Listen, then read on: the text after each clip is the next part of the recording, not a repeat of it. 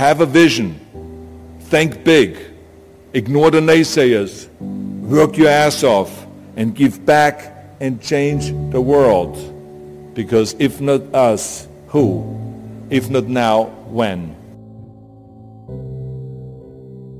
What is the secret to success? And the long version is that I actually always had 5 rules. And everything that I did, I always used those 5 rules. And those 5 rules helped me to become successful in various different areas. And I believe that those rules can be applied to almost anyone and everyone. You don't need to be a bodybuilding champion. You don't need to want to be a governor of California or to be an action hero or anything like that. If you want to excel in whatever you do, those rules are for you. It's that simple. Now I have to tell you right off the top that I always was very intense. As a kid already, I was very intense and I was very hungry. I always wanted to be the best. I always wanted to be number one. I always wanted to get to the top. I never believed in just getting by.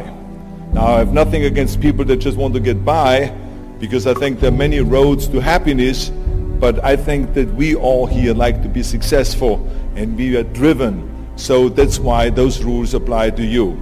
So my first rule is find your vision and follow it.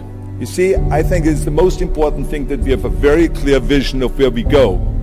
A goal, where do we go?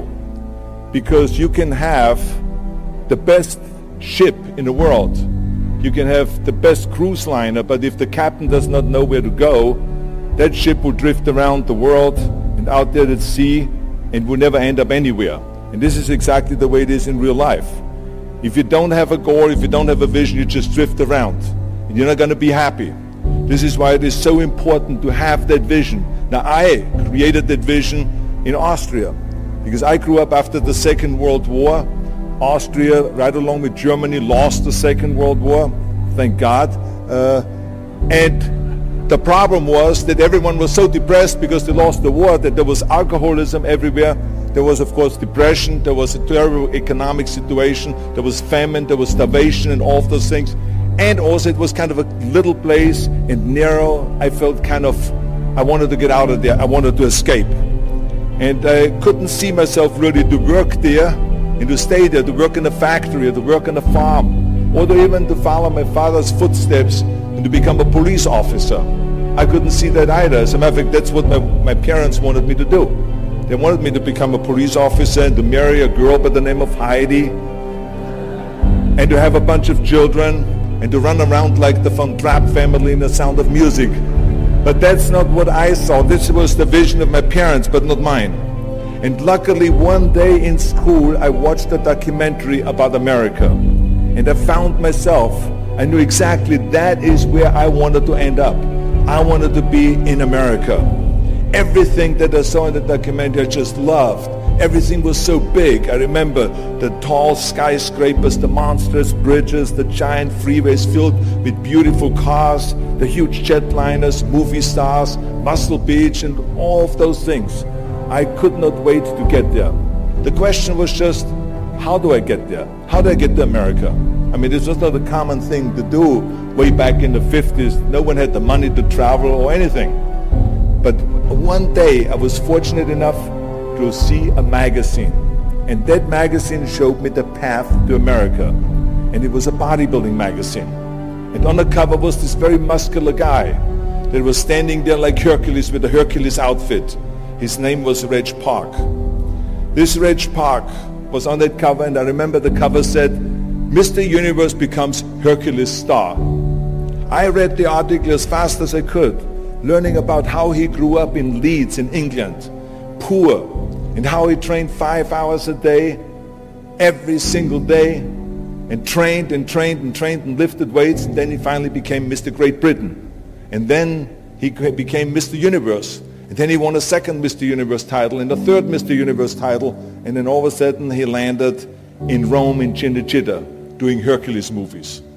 And there he made millions of dollars, and this money he took and bought himself a gymnasium chain in South Africa, and he became a successful gymnasium owner. And as I read, I became more and more certain about my own future. As I read this story, I was so excited, so interested. I knew exactly that I wanted to become another Reg Park. I know he laid out the blueprint for my life, basically. I could see myself, I could visualize myself clearly to be a champion on that same stage where he won the Mr. Universe, and then to move to America, then get into movies, and then become rich and famous. I had that vision very clearly laid out. I was so happy that I knew exactly where I was going. From that moment on, everything that I did, no matter how hard I had to work or how much I had to struggle, it didn't matter. It was a wonderful joyride because I knew what the purpose was and I found my passion. The simple truth is, if you don't have a vision, if you don't have a goal, if you don't see your future laid out in front of you, you're just floating around without a purpose. And I think that the numbers speak for themselves. This is why so many people around the world are unhappy with their jobs.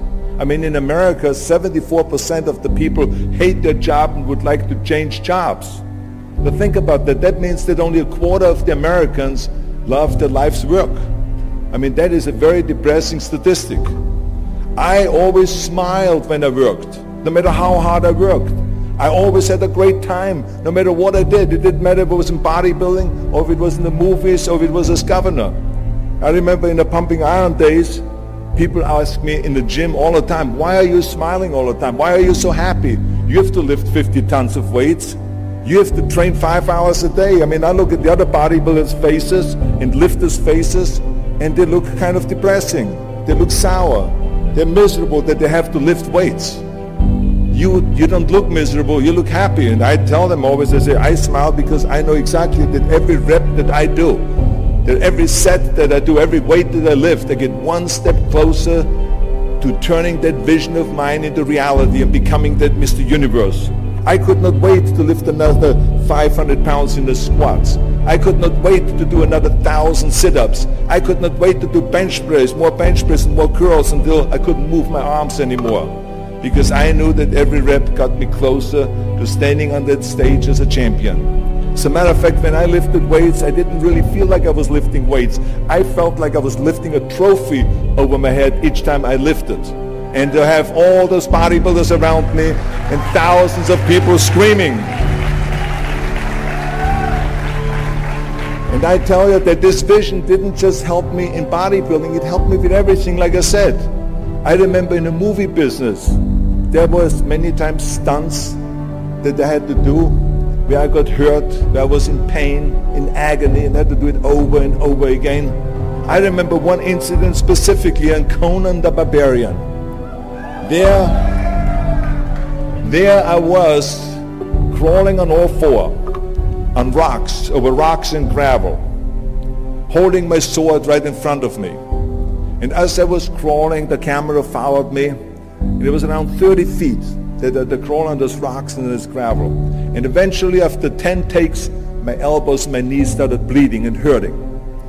And the director came to me sheepishly and said to me, he says, do you mind if we do another take? I need a close-up of you. And I said to him, no, I don't mind at all. I said, go and do as many takes as you want. He says, no, I don't want to do that because I know you're in pain, you're bleeding. I said, no, I don't feel any pain. I said, the only thing I see is the finished scene. I see the finished scene of me crawling on all four with my sword in the front, crawling up and sneaking up behind Thulsa Doom, the main villain of the Conan movie that killed my parents, and rising up behind him and cutting his head off. That's what I see. Remember, crush your enemies, see them driven before you, and hear the lamentation of their women. So this is why, because I visualized that scene, this is why I did not feel that pain. I did not care if I was bleeding on my knees, because I knew that pain is temporary, but the film is permanent. And I explained that to the director, so this is why I try to tell you, always discover your vision, and the rest will follow. Now my second rule is never ever think small. If you're going to accomplish anything, you have to think big. You have to go and shoot for the stars. The biggest challenge most people have is because they think small. And the reason why people think small and why they choose small little goals is because they're afraid to fail. They know that if you shoot for a big goal, then the chances of failing are very high. And they're afraid of failing. It's one of the most common things why people are frozen and why they can't make a move in life, because they're scared of failing. I say to myself, hey, I'm not worried about failing because that's part of life. You're not going to go and win everything. And how far can you fall? Look at this. This is the ground. That's as far as I can fall. And you know something? That the only time you really consider the failure is if you fall and you don't get up. But if you get up, you never consider the failure. So I never considered myself a failure. I always considered myself a winner, even though I fell every so often. But I always got up and I always moved forward. This is the important thing. I never had any patience, of course, for thinking small, because in German we have a saying, wenn schon, denn schon. And that means that if you do something, then go all out and do it well. And this was not just the case in bodybuilding. I didn't just want to be a bodybuilding champion. I wanted to be the greatest bodybuilder of all times. I wanted to have the most muscle, the most muscle of all times, the most definition. I wanted to win the most trophies, the most world championship titles. I just wanted to be the best. And the same is also in movies. I didn't just think about being in movies. No, I wanted to be a movie star. I wanted to have above the title billing. I wanted to become the highest paid entertainer. I basically wanted to be another John Wayne. What's wrong with that? And then the same is in politics. I didn't just want to go and be in politics and enter a race for city council. I mean, let's be honest. Does that sound right? Schwarzenegger, city council? No, come on. Not even Schwarzenegger and mayor. No, it had to be Schwarzenegger running for governor. But not just any governor, but governor of the greatest state in the United States, of California. That was the important thing. I give you an example of thinking big. When I became governor, I wanted to rebuild California's ancient infrastructure. You see, America has been living off infrastructure that was built in the 50s and 60s, and it drives me absolutely insane that America hasn't started rebuilding that infrastructure. I mean, we haven't invested in new roads or in new transit, or in schools, or in energy, or anything like that for decades.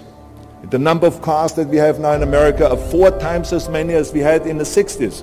So therefore, we should be having 4 times as many freeways, 4 times as many tunnels, 4 times as many bridges and all this. But we don't. So this is why I wanted to get our act together and do the upgrading, at least in California. So when I talk about infrastructure, I didn't really want to just fix roads and fix and close some holes on the roads. I wanted to build massive freeways on top of freeways. I wanted to build the first high-speed rail in the United States. I wanted to build more bridges and more tunnels, more on-ramps and off-ramps. I wanted to see literally trains everywhere. Well, there was no excuse for Californians to get stuck in traffic, and there was no excuse really to send your kids in overcrowded classrooms and schools, and there was also no excuse that Los Angeles has a 100-year-old sewage system. That's shitty, I think. First, of course, some of the legislators looked at me like I was absolutely insane when I told them this vision. They were willing to spend maybe $5 billion, which of course is petty cash in compared to what my vision was. But so some politicians, of course, had a hard time to see the big picture because they didn't really ever travel outside California. So they haven't really seen big infrastructure. They haven't really seen big infrastructure all over the United States, or maybe in Asia, in China, or in Korea, or in Brazil, or in European countries, or here in Australia maybe. So they haven't seen that. And then of course there are other politicians that simply don't have a vision of the future past the next election, which is a common problem politicians have all over the world. So it was my job as governor to motivate them, and to take them and to see the traffic jams in Los Angeles, and to see the overcrowded classrooms, and to see all the problems that we have. And I kept pushing and pushing, and I pumped them up enough that eventually they saw the big picture. And eventually Democrats and Republicans came together, and we invested $60 billion to rebuild California's infrastructure, the biggest investment of our state in 50 years. So that's what we did because we had a big vision and everyone bought in on this big vision. So remember, never think small, think big. My third rule is ignore the naysayers. I think it is natural that when you have a big vision and big dreams and you have big goals that people are going to say around you, I don't think it can be done. I think it's impossible or no. I tell you, I heard this all the time, but I want to tell you, don't ever let them stop you from dreaming and from shooting for the big goal. Because eliminate just simply those words, no, impossible, and it can't be done. I mean, in each one of my careers, when someone said it's impossible, I heard it's possible. When someone said it can't be done, I heard it can be done. And when someone said no, then I heard loud and clear, yes. So this is what I believed in. I am a big believer of what Nelson Mandela said. He said it always seems to be impossible until someone does it. And that's exactly what it is. And I wanted to be that one that does it. I wanted to break the new records, and I wanted to do something that no one else has ever done. So I think that's what you need to do. Don't ever be worried about that someone hasn't done it. Just think about how many times my career would have stopped. My career would have ended if I would have listened to the naysayers. I mean, it started right away when I was 15 years old and I became a bodybuilder. Right after the top, when I said, I want to be a world champion in bodybuilding, I want to be Mr. Universe. They immediately said, are you crazy? You're in Austria. In Austria, you can become a ski champion or a bicycle champion or something like that, but bodybuilding is an American sport. Forget about it. That's nuts. Then when I wanted to move to America, they said, again, that's impossible. You will never be able to do that. You have no money. You're all by yourself. And then when I wanted to go into show business, after I won 13 world championship titles in bodybuilding, I said, I want to be like Reg Park. I want to be a Hercules. I want to get into movies.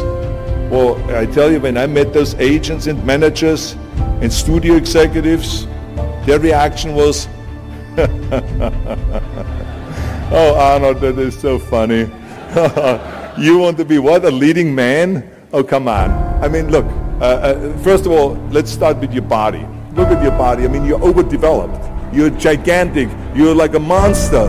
Are you kidding me? Do you know what the new thing, the new trend is? It's little guys like Dustin Hoffman, Al Pacino, Woody Allen. Those are the new sex symbols. Don't you get it?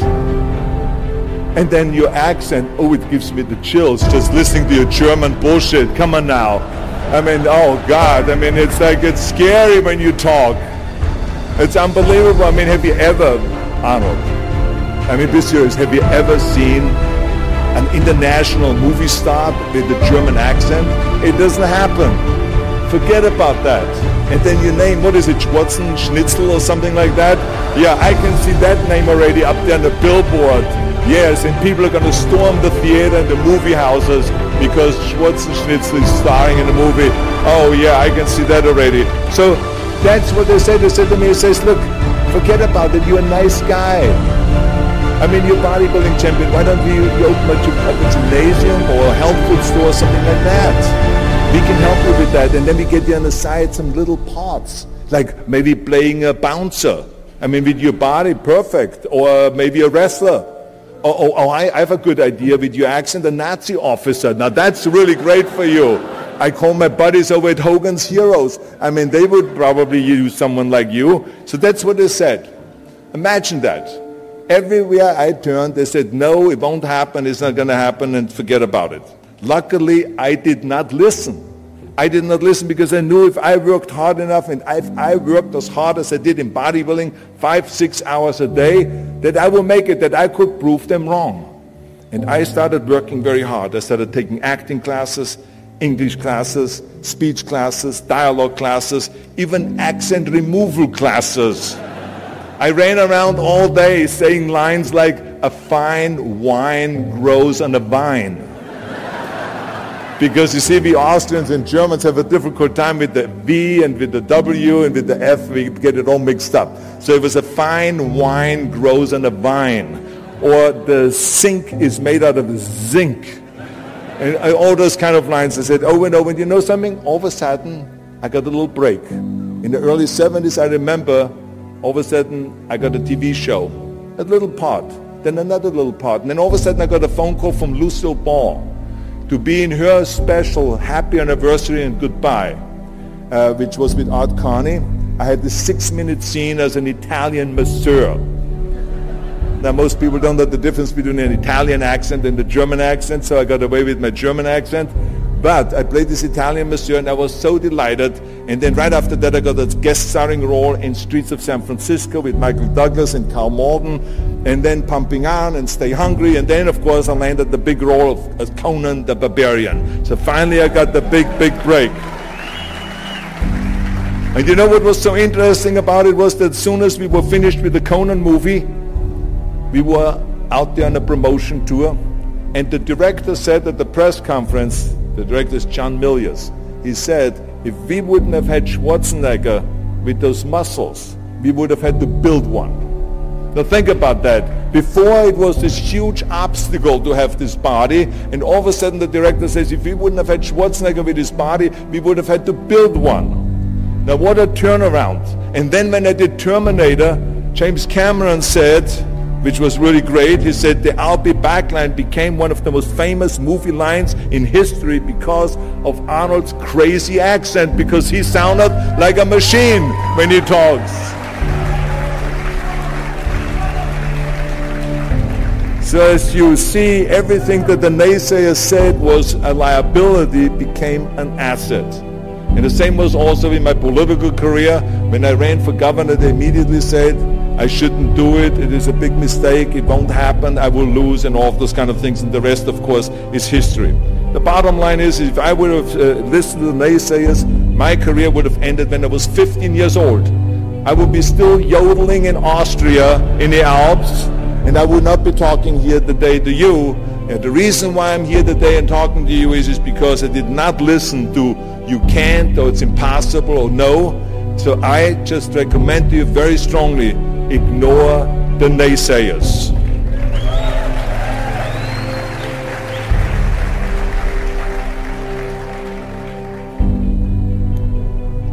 My fourth rule is work your ass off. Nobody ever stumbled upon success by accident, except maybe the guy who found gold in California. But don't ever think that you can be that guy. I mean, you never want to fail because you didn't work hard enough. I always believed no stone unturned. Work your butt off. That's what I always believed. No matter what you do, work, work, work. I remember Muhammad Ali, one of my great heroes, had a great line in the 70s when he was asked, how many sit-ups do you do? He said, I don't know, because I start counting only when it starts burning. When it starts burning, that's when it starts counting. You see, that's what makes you a champion. It doesn't matter in what area you're in. No pain, no gain. The bottom line is, one of my rules, which is work your butt off. If you don't apply that rule, all the other rules won't mean anything. I mean, it drives me absolutely nuts when people say, I don't have time to work out. Haven't you heard that many times? I don't have time to work out, or I have worked so hard all day, I'm tired, I cannot work out anymore, or I cannot read another book, or I cannot improve myself, or I don't have time, or I work so hard that I cannot really improve my business, or I cannot grow as a person, or any of those things. What the hell are we talking about here? I mean, the day is 24 hours, you sleep 6 hours, so you have 18 hours left. I mean, I know there's some of you out there that say, well, wait a minute, I sleep actually 8 hours, but that's just sleep faster, okay? You didn't, I mean, let's not get bogged down with this stuff here. Listen, when I came to the United States, I remember that I trained 5 hours a day, every day, and I was managing a construction business, and I was a bricklayer, and I went to college also, and I took acting classes from 8 o'clock at night to 12 o'clock midnight. All of that in one day. Every day I did that. I did not worry about it. I knew that I had 24 hours and I didn't want to waste one single hour. Because I believe of what Ted Turner said, who is one of the great entrepreneurs who started CNN and so on. He said, early to bed, early to rise. Work like hell and advertise. So that's what I believe. Just remember, you can't climb that ladder of success with your hands in your pockets. You must work your ass off. It's that simple. And my fifth and last rule is, don't just take. Give something back. Leave your mark on the world. I believe that we all have an obligation to do something for our community, something for our state, something for our country. We must serve a cause that is greater than ourselves, because we all know that in the end we will be judged not by how much we made, but by how much we give. Ever since America greeted me with open arms, I've had this sense of responsibility, and I felt obligated to give something back to America, because I know that everything that I have accomplished is because of America. If it's my bodybuilding career, if it is my show business career, my political career, the money that I've made, my great family that I have, all of this is because of America. But I have to recognize the fact that America did not become the land of opportunity in this great country by itself. No, in history, people worked tirelessly in America. People fought and people died to make it the land of freedom and opportunity and the land of liberty. So now it is our responsibility, if we want to keep it the number one country in the world, to work for that and to give something back to that country. And it doesn't matter if you're in America, or if you're in Australia, or if you're in China, or if you're in Japan, or in Italy. It is the same thing. You all have to give something back to your country, no matter where you're from. Now, I love the words of my father-in-law, Sergeant Schreiber, who started the Peace Corps, the Job Corps, legal aid to the poor during the Kennedy and during the Johnson administration. He was the number one public servant, and he always inspired me to become a public servant. He was one of my heroes. He said at Yale University at a commencement speech, he said to the students, tear down that mirror. Tear down that mirror that makes you always look at yourself. And you will be able to look beyond that mirror, and you will see the millions and millions of people that need your help. And I saw those millions and millions of people. And this is why I tried to take every opportunity that I could to give something back. I started training Special Olympians, people that were intellectually handicapped, to help them with weightlifting and powerlifting. I became the international powerlifting coach and the torchbearer for Special Olympics. Then later on, I joined the Simon Wiesenthal Center to fight prejudice, so we don't have the things happening again as we had during the Second World War, during the Nazi Reich. And I joined also the President's Council on Fitness. I became the chairman under President Bush from 1990 to 1993. To be the chairman and to promote health and fitness in all 50 states. I traveled all 50 states.